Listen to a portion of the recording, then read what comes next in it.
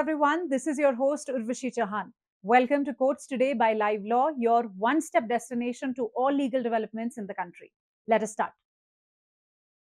Let me start by informing you that a Delhi court today denied interim bail to Delhi Chief Minister Arvind Kejriwal in the money laundering case related to the alleged liquor policy scam. Special Judge Kaveri Baveja of Rouse Avenue Courts dismissed Kejriwal's plea seeking interim bail for 7 days on medical grounds. Appearing for Kejriwal, senior advocate N. Hariharan had submitted that the medical condition of the chief minister was such that necessitated moving of the application for interim bail.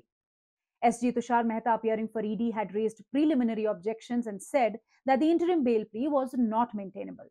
The additional Solicitor General stated that strict requirements for granting bail under Section 45 of PMLA must be followed even when considering an interim bail application.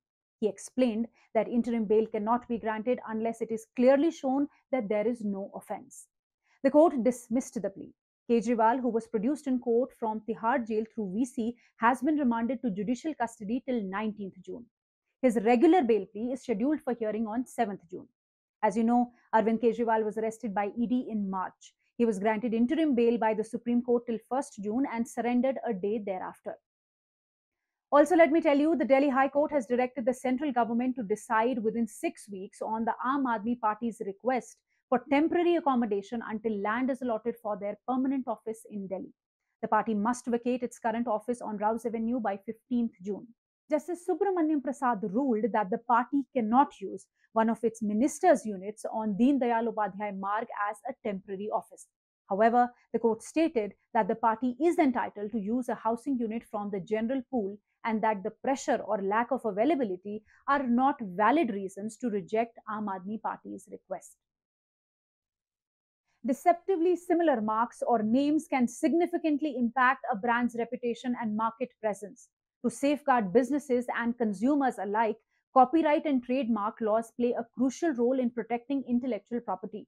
These laws ensure that companies can maintain their brand integrity and prevent confusion in the marketplace.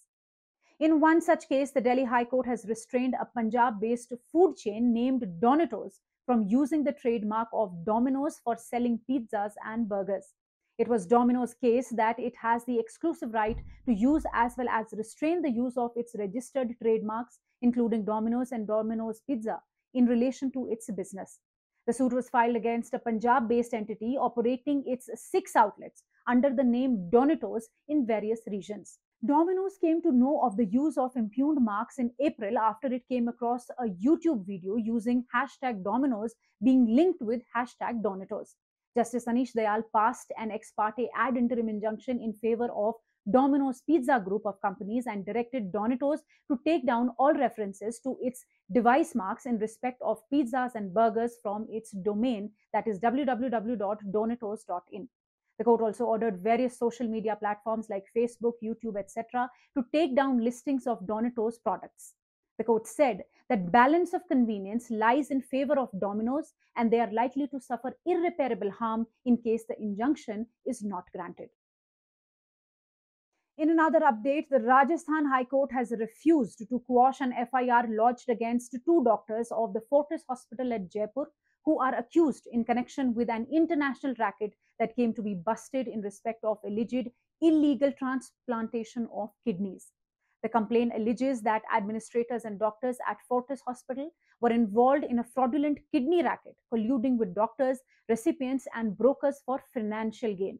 They reportedly bypassed authorization committees and prepared forged NOCs using signatures on blank papers. They were booked under various provisions of the Transplantation of Human Organs and Tissues Act. This act aims to create a transparent, ethical, and regulated system for organ and tissue transplantation, enhancing medical outcomes and protecting all parties involved. The accused had filed a plea to quash the FIR, but the court refused. A bench of Justice Sudesh Bansal held that it cannot be said that there was no evidence to connect the petitioners with the alleged racket of illegal kidney transplantation. The Gujarat High Court has halted the admission process for LLB courses at 8 law colleges in Gujarat that have not received approval from the Bar Council of India. The court directed the BCI to conduct inspections of these colleges, which is a prerequisite for granting approval. Justice Vimal K. Vyas noted that based on 2008 rules and the Supreme Court's judgment in Bar Council of India versus Bonifoy Law College, universities or states cannot assign students to unrecognized colleges.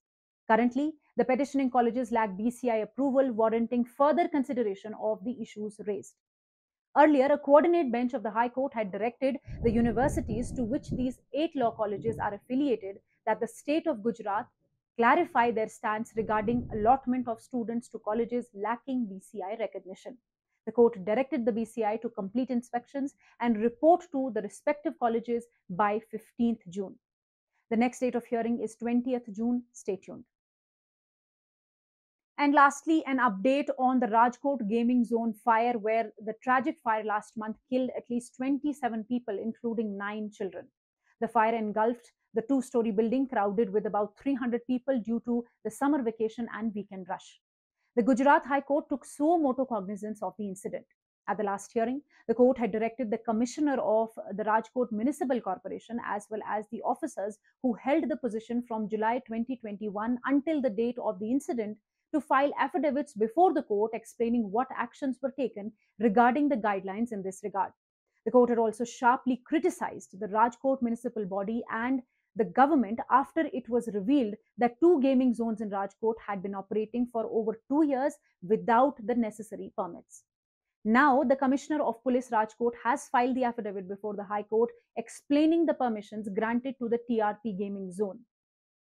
Let me tell you that Section 33 of the Gujarat Police Act empowers the Commissioner and District Magistrate to regulate traffic and maintain public order, including controlling amusement venues and ticket sales. The Commissioner in the affidavit has explained that in Rajkot Amusement Park, applicants must obtain a booking license to regulate ticket sales, ensuring public safety and preventing disturbances at these venues.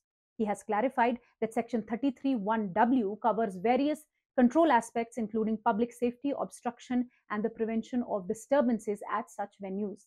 Regarding permissions granted to TRP Gaming Zone, the affidavit detailed the processes for 2 entities and that licenses issued to them were not under Section 33(1)(w) but were instead related to Section 33(1)(x) of the Act as specified in the licenses. If you wish to know more details about the cases I mentioned here, you can visit our website at www.livelaw.in.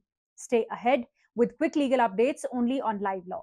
Do not forget to like, share, and subscribe and support us. You can also support us by donating through the thanks button at the bottom of our videos, or consider becoming a member at just 89 rupees per month.